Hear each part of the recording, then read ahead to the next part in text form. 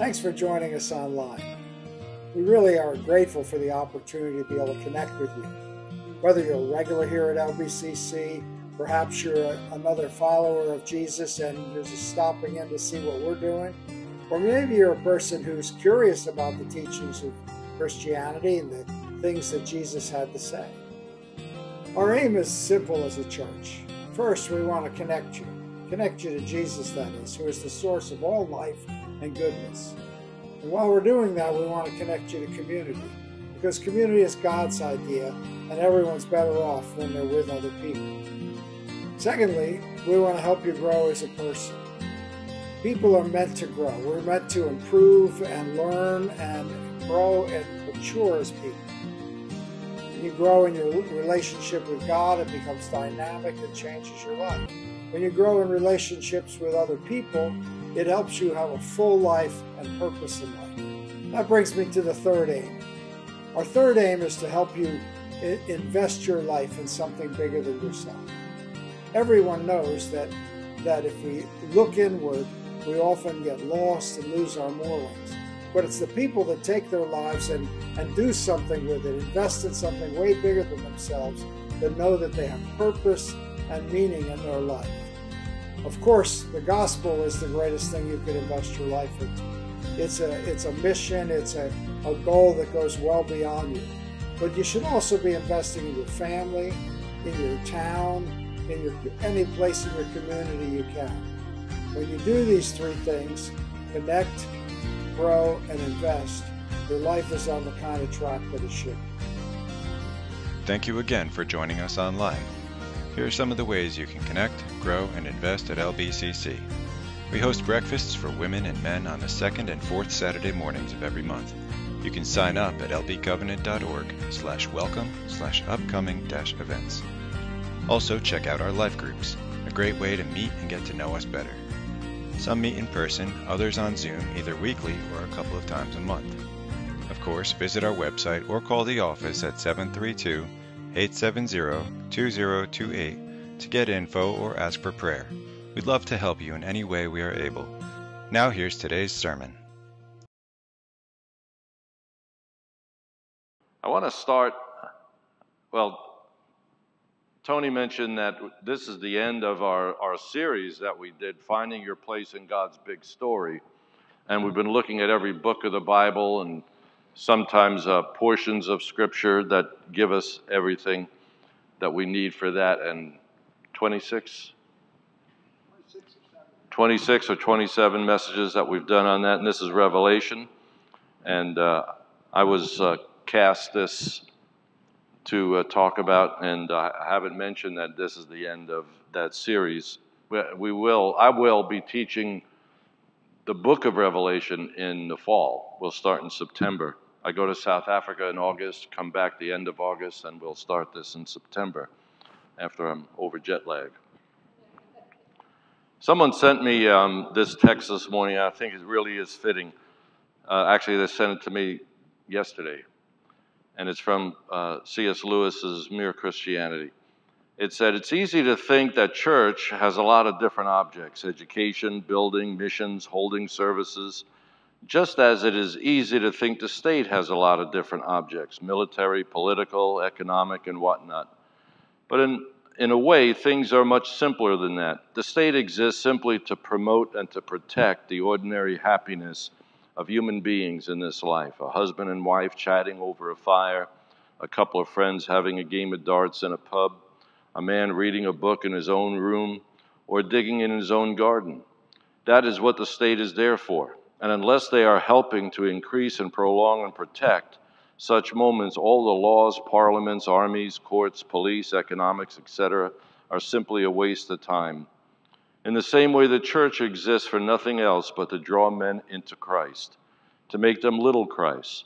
If they are not doing that, all the cathedrals, clergy, missions, sermons, even the Bible itself, are simply a waste of time. God became man for no other purpose." That's Brother Lewis.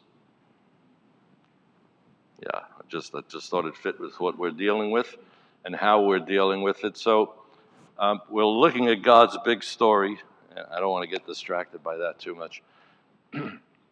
So if you're here for the first time, there are 2 other messages up on the church's website, their YouTube channel, as well as on mine. That's Ciervo Ministries. On YouTube, you could see the first 2 that I've done, plus I had the privilege of interviewing Jim Wallace on Monday, which we spent over an hour together, I think, or close to an hour, and doing that interview. Shameless plug. That was what that is. Just. Okay, so to sum up, what we've been looking at could be seen this way, that we looked at the enmity between the woman's seed and the serpent's seed. And to me, biblical theology, I'll explain that in a minute, is really the way to understand and interpret the Scripture. You have to have a context to really interpret things. And if you don't think there's a context, you're never going to come up with the right things. And you still can end up in the wrong place. But you have to have this context that the whole of Scripture is the story about how God redeems us from this enmity between the seed of the woman and the serpent's seed. And so Revelation basically is built on that. And I suggested the first week that you spend, read through Revelation every day. It takes about 20 minutes, unless you stop someplace and start to try to figure out what the heck they're talking about.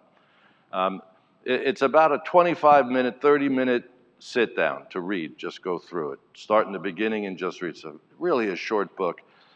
It's the content that gets us stopped.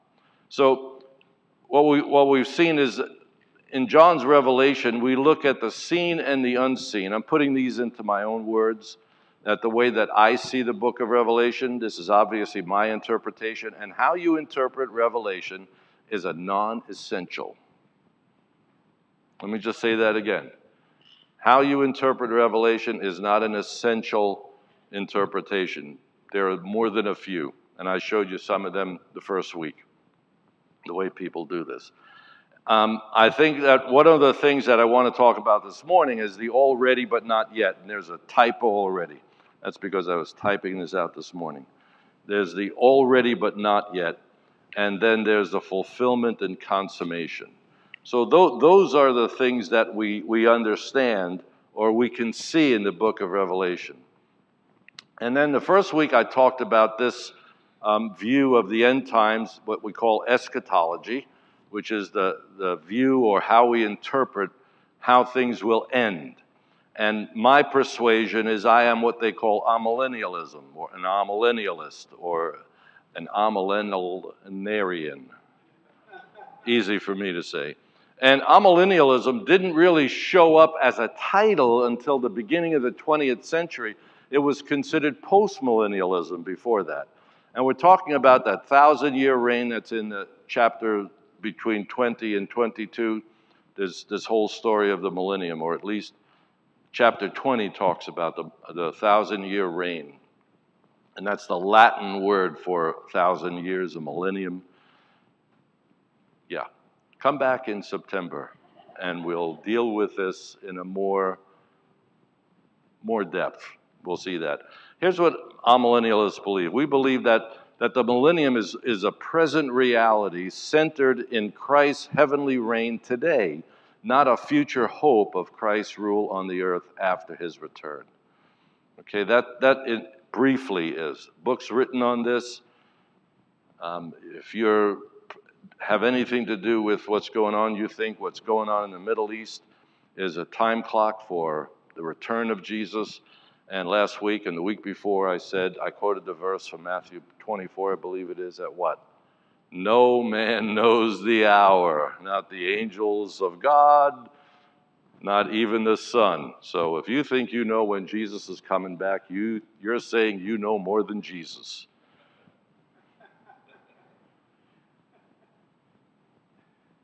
It's in the Bible. I didn't make that one up. Okay, so here's another way to interpret this whole idea. General revelation is God exists, and we can see his existence in what's been made. Romans chapter 1. verses 18 through the end, or somewhere in that area, verse 20 of that chapter.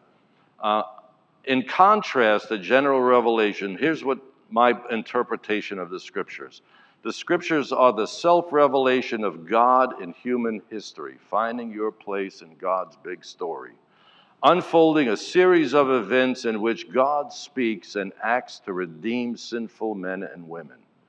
So the whole Bible is this human history that unfolds in a series of events where God speaks and acts, and He redeems us from our sinfulness. And that's basically what we're going to unfold. I was asked to put this chart up again of what amillennialists believe. That basically is our chart. Present age, we're in the millennium now. The consummation is not yet. Christ's return, there'll be a general resurrection of the righteous and the wicked, and then final judgment. And then we'll go into the new heavens and the new earth. So that is the already but not yet. There are things that are fulfilled in Jesus.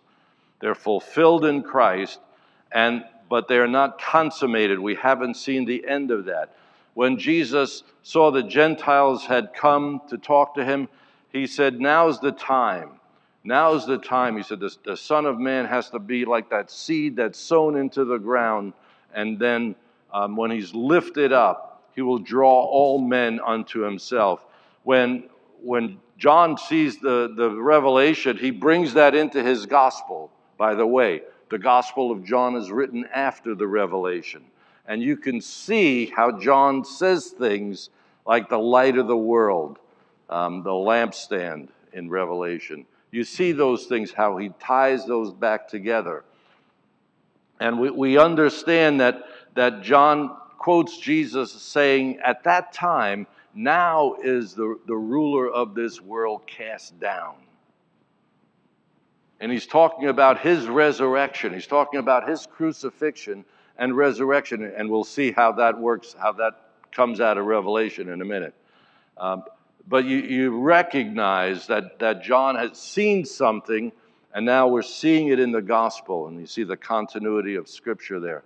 But here's how I would interpret this. Now, I did have this chart, which was a little bit more exact. Christ is presently reigning in heaven, triumphed over the spiritual kingdom of God in the midst of and rise of evil in opposition to Christ and his kingdom. And the promises made to Abraham, Israel, and David are fulfilled in Christ or his church.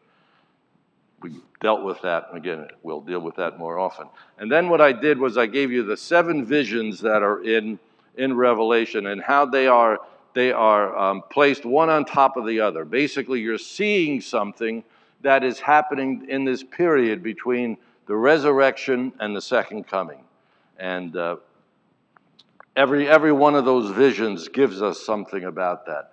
And the last 4 were chapters 12 through 22. Again, I'm sorry if you haven't seen the first 2 messages. I cover some of this stuff, most of it anyway. And what we see in chapter 12, and I'll try to interpret that a little bit for you this morning, that Christ opposed by the dragon and his helpers, chapter 12 through 14, final wrath on the impenitent, terrible chapters. You see God just dealing with those who have not repented, 15 and 16. And then in more detail, we'll look at the fall of Babylon and the beast.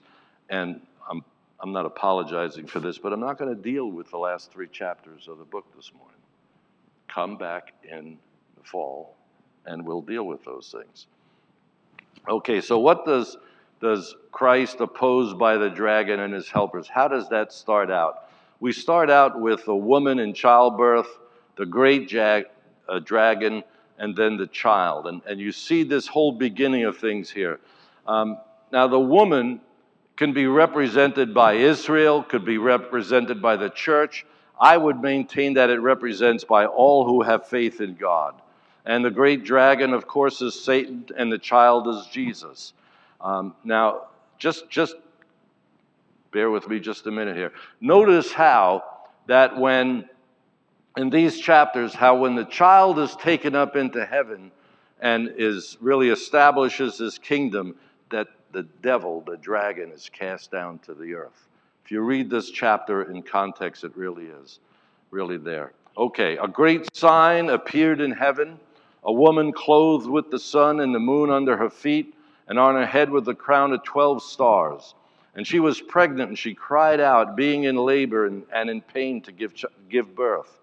Then another sign appeared in heaven, and behold, a great red dragon, having 7 heads and 10 horns, and on his heads were the 7 crowns. And his tail swept 1/3 of the stars of heaven, and hurled them to the earth. And the dragon stood before the woman who was about to give birth, so that when she gave birth, he might devour the child. And it says this following, it says, and she gave birth to a child, a male who was going to rule all the nations with a rod of iron. And her child was caught up to God and to his throne. Then the woman fled into the wilderness, where she had a place prepared by God, so that she would be nourished there for 1,260 days. Now, that's verses 5 and 6. And first ones are the first 4 of chapter 12. This is verses 5 and 6. So I'm reading a lot. I wanted to read everything from chapter 12 through the end of the book this morning. I've tried to read it at least twice a day. It started out really good, but I would get so caught up in things. It just got too much to manage, too much to hold on to. But what do we see here? This is the beginning. I'll put enmity between your seed and the seed of the devil or the serpent and the seed of the woman. And that's what the whole scripture is about. You continually see where the seed of the devil, that demons and the devil himself, are always trying to kill the line. This is Saul trying to kill David. This is Cain and Abel, where right out of the gate, they try to destroy the one who is offering good sacrifices. And God always responds by bringing about another one who will keep this seed alive in the person of Seth. And you just continue to see these things as they go on. And in verses 7 through 9 of this chapter, it tells us, it says, and there was war in heaven, Michael and his angels waging war with the dragon. And the dragon and his angels waged war, and they did not prevail, and there was no longer a place found for them in heaven. And a great dragon, the great dragon, was thrown down, the serpent of old, who is called the devil and Satan, who deceives the whole world, was thrown down to the earth, and his angels were thrown down with him. It gives us a great picture of what's going on in the world, what's happening in the world. This becomes the realm for the devil to do his work. And we'll see that the earth and the system of the earth shows up as Babylon. That's what the personification of this whole system, it comes to us as Babylon. And we'll see that as we continue through this portion of Scripture. And then we hear this in verse 10. This is one of those songs that we don't sing any longer. It says, then I heard a loud voice in heaven saying, now the salvation and the power and the kingdom of our God and the authority of his Christ have come. For the accuser of our brothers and sisters, this is a new translation, has been thrown down, and the one who accuses them before our God day and night. Right? There's the picture. There's the picture. What's the next verses say? They say this. They say, and they overcame him because of the blood of the Lamb and because of the word of their testimony, and they did not love their life even when faced with death. For this reason rejoice, you heavens, and you who dwell in them. Woe to the earth and the sea, because the devil has come down to you with great wrath, knowing that he only has a short time. So out of this, basically you get this mini picture of this war. You'll see it repeated in the bowls of wrath and the angels who have blowing trumpets in the next few chapters, if you read those or when you read those. But here you have this picture of the war. And it says that who's they talking about here? They're talking about we who follow Jesus. Yeah? Okay, just want to make sure you're there. We're all following along with bated breath, hanging on there. He says, they overcame him, that is the devil, because of the blood of the Lamb and because of the word of their testimony, and they did not love their life even with face to death. So there's a threefold thing that helps us to understand how do we succeed in this war. Because as I mentioned the first and second week, Christians, we just don't believe we're in a war. In America, we're just interested in what? Progress. Bigger and better. It's the underlying theme of American culture. We just want to get richer and we want to have more stuff. We're not interested in this war. We're not even interested in trying to bring other people into. If we evangelize, it's because we stumble over the opportunity. Not because we have planned from the morning, today I'm going to find somebody and share the gospel with him. I'm going to look for the opportunity. And as some people would say, I'm going to make the opportunity. Yeah? If C.S. Lewis is right, this is what we're here for. This is what we're here for. We're not here to build buildings. We're not here to just get the perfect structure. We're not even here to get the perfect worship team. We're not even here to get the best preacher. We're here to win people to Jesus. And this is what the war is about. And the way that we overcome is because we identify with the blood of the Lamb. That Jesus shed his blood for me and sanctified me by his blood. He purchased us with his blood. Now, when you purchase something, what does that mean with the thing you purchased? You own it. Are you doing the math here? Are you following the logic? If he purchased us with his blood, what? He owns us, doesn't he? He owns us. Yeah. He's not borrowing us. He's not hiring us. He owns us. We're his possession. The scripture uses these words. Peter says this in his first epistle. He's saying it from what? From Exodus, where God purchased Israel, bought them with the blood of the Lamb, took them out of Egypt. Right? They were supposed to be a people for God's own possession. He says that we overcome, or they overcame because of the blood of the Lamb and because of the word of their testimony, and they did not love their life even when faced to death. That is that what Jesus said, any man who wants to be my disciple has to take up his cross and what? Follow me. We want to say we're followers of Jesus, but did we die? Why the cross?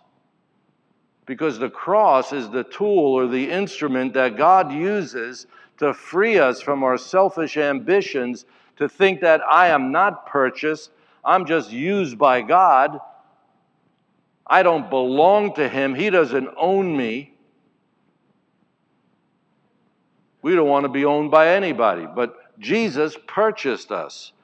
And when you confess Jesus as your Savior, basically you acknowledge that he purchased you with his blood.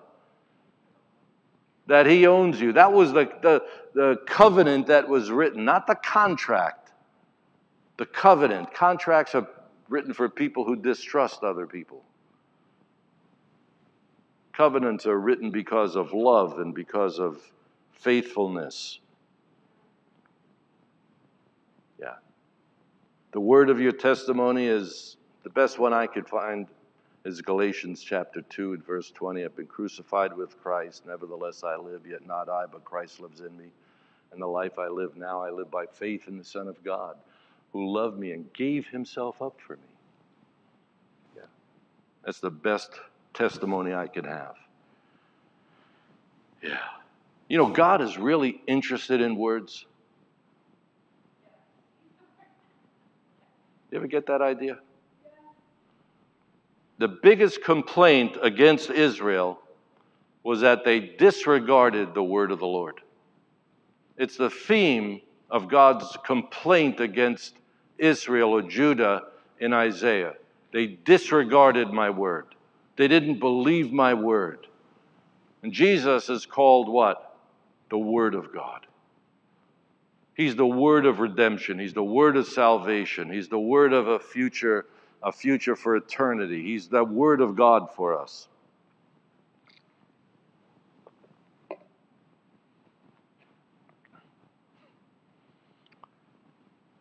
This is one of the hardest series I've ever had to do. It says, what do you leave out? What don't you say? Yeah. So in chapters 12, 13, and 14, this is the picture that you get. That the enmity is just right in your face. The devil wants to destroy the seed of the woman, but we know something else is going to happen. Because even in the beginning, God tells us that the seed of the woman will crush his head. He will smite his heel. That is, the devil will strike his heel, but he will crush his head. One of the things I learned when I went to Guyana in South America, we would basically, most of the time we'd stay in the bush. We would actually take trips into town to speak at churches, but most of the time we worked in a training center. And they had an expression, have to be careful here. They have an expression that says, "I beat you like a snake." And when I asked them, I said, what do you mean by that? They said, we want to, when you're confronted by a poisonous snake, you don't cut his head off, because he could still bite you. And the venom could still kill you. So what they would do is crush his head, beat you like a snake, and knock you out. Yeah. And I thought, yeah, that's biblical. Okay. So in chapters 15 and 16, you see the wrath of God on the impenitent. Angels carrying bowls of wrath, pouring them out, seeing all kinds of things happen in chapters 15 and 16. But then what you see in chapters 17 through 19 is the fall of Babylon and the beasts that come out of the sea and come off the land, and all these things that are in this war. And if you read through Revelation in one sitting and you don't come away with the idea that there is a war going on, I don't know what you read. I don't know how I can get distracted easily, but this is really a little bit crazy. Some of the best verses in these chapters. It says, an angel shows up, and it says, and he cried out with a mighty voice, saying, fallen, fallen is Babylon the Great. She has become a dwelling place of demons and a prison of every unclean spirit. Now, watch this. And a prison for every unclean and hateful bird. Come back in the fall. A place of demons and a prison for every unclean spirit and a prison for every unclean and hateful bird. I was trying to find like a typo somewhere. And I don't know. There are some things you could go off on this, but we won't. So here's the announcement. Who is Babylon? Babylon is the harlot that seduces the church. She is the center of every sensual thing that can attack a human being. Every sensual thing that can tempt us from stop following Jesus and get caught up in things in our lives. It's amazing. My wife and I, we sit down at night sometimes and we try to watch mindless TV. Something that isn't going to distract us too much, but just something mindless. And it's amazing what people are interested in. We have contests on who could bake the best cake. Give them thousands of dollars. On children up to the age of 12 or 13, we put them under such pressure to see if they could produce a 3-course meal and get $250,000. And people are cheering like they have won the Super Bowl. Like that's a big thing. But we have all these things, and what do they do for us? I will eat almost anything. I admit that. But that's because I spent 15 months in the Mekong Delta.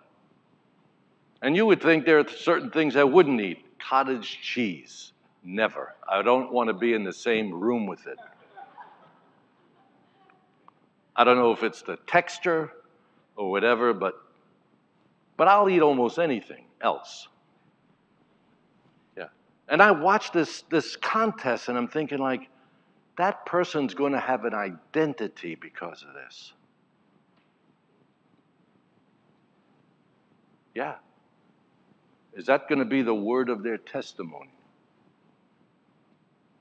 You think of all of it. Baseball, football, basketball, track, field, all these things that we put such high esteem on. And yet we have one who was never an athlete, never wrote a book, and as far as we know, never cooked a meal, who triumphed over evil. Listen, perspective is a very important thing in looking at life. What's the perspective here?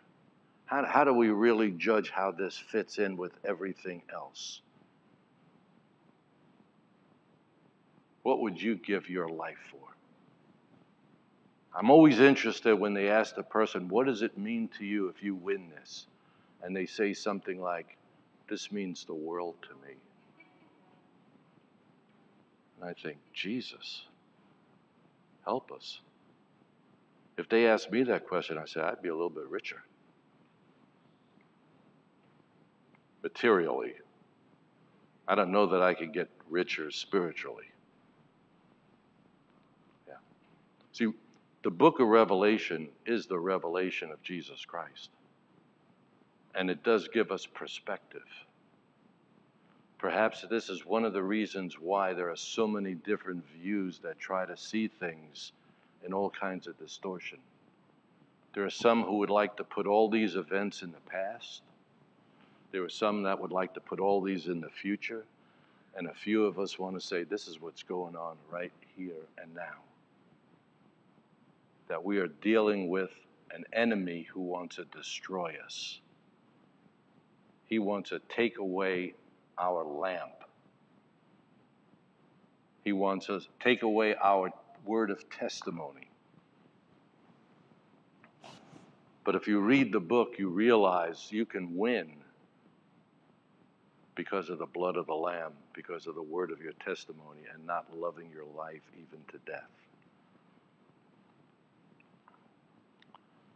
Verse 20 of chapter 18 says, rejoice over her, O heaven, and saints and apostles and prophets, for God has given judgment for you against her. See, unless God does something to the world system, to the harlot, to Babylon, we would never win. We'd be outdone. And what we start to realize at the end of chapter 18 is that there are songs of praise, there's a wedding feast, there's worship, there's a decisive battle, and there's this other verse, I call it the summons the buzzard verse. Yes, think about it. Now here, think of the echo here. And the light of her lamp will never shine in you again. And the voice of the groom and the bride will never be heard in you again. For your merchants were the powerful people of the earth, because of all the nations were deceived by your witchcraft. Yeah.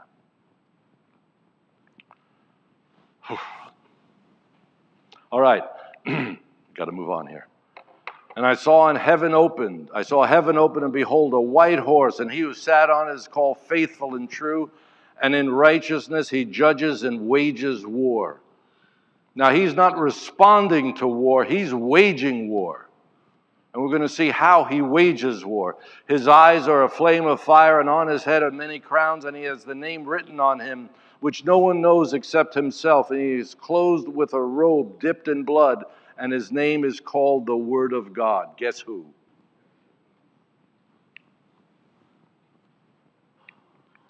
And the armies which are in heaven, clothed in fine linen, white and clean, were following him on white horses. How many of you like to ride horses? Now, this is figurative. You realize this. This is what John understood in his day, that this is how you waged war. That it was armies riding horses were always the ones who had the advantage in any warfare. He talks about their fine linen, their white and clean, following on these horses. And out of his mouth comes a sharp sword, so that with it he might strike down the nations, and he will rule them with a rod of iron, and he treads the winepress of the fierce wrath of God, the Almighty. And on his robe and on his thigh he has the name written, King of Kings and Lord of Lords. There's no question about who this is, who's leading this, who's the one whose mouth has a sword coming out of it, who's going to rule with a rod of iron. This is Jesus waging war on those who would seduce us. This is Babylon at this point. We're not dealing with the devil here. He's just dealing with the adulteress. And how do we succeed in this battle? Get into the Word of God. Realizing that this is not just something you do as part of your daily routine, to read the Word, but you want that Word to change you. You want it to change the way you think about reality, about your love for God, and put things in perspective. This is what I believe the revelation was for. If I could just rehearse this once again, that the first few chapters of Revelation, John's giving words from Jesus to the churches. That's because they were being persecuted. They were losing hope. Their faith was being challenged. There were all kinds of things going on in them. And then he has this great revelation. What was it for? It was to bolster their faith. It was to infuse in them, hey, God is in control of this thing. Not the way we like to think that God is in control, but he's in control of this army. He's in control of this fight. We've read the end of the book, right? We know he wins. Here's the summons, the buzzards.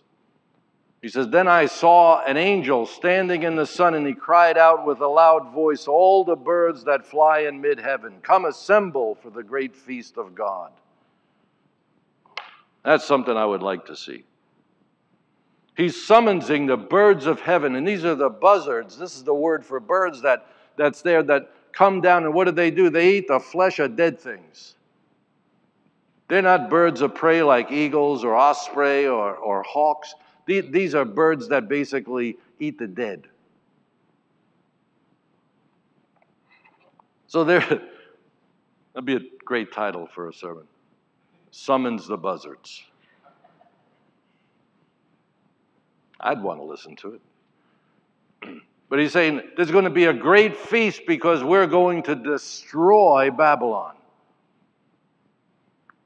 We're going to destroy this entity that exists in our world that basically is against the church. It's John that writes, friendship with the world is enmity with God. We're in the world. We're supposed to be in the world to reach those who don't know Jesus, but we're not to become friends with the world or join to the world in a way that subverts our own faith, that takes our hope in Jesus away, our relationship with Jesus away. And don't raise your hand. But how many times have we been tempted in a way that we just give up a little bit? Just a little bit. Yeah. And it's just always there. Yeah. And we give it up, and we give it up, and we give it up. And finally, we find ourselves in a place that we don't like. Yeah. Hopefully, we find it. That's what Babylon is. That's what the world is. And we live in the most prosperous nation on the earth. Yeah. And it's our privilege to support those ministries. because God has made us rich and we can help them. I can't tell you how much the brothers and sisters in South Africa are so blessed by what we do for them. They are really blessed for it. They can do things that they only prayed about. God, give us the means to do it. And we become the answer to their prayer.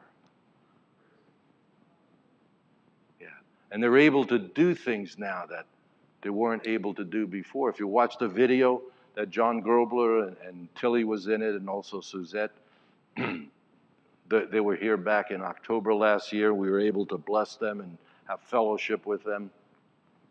And I was so glad for that to happen. I've been going to South Africa for 14 years. 14 years. Yeah, since 2010. That was my first trip.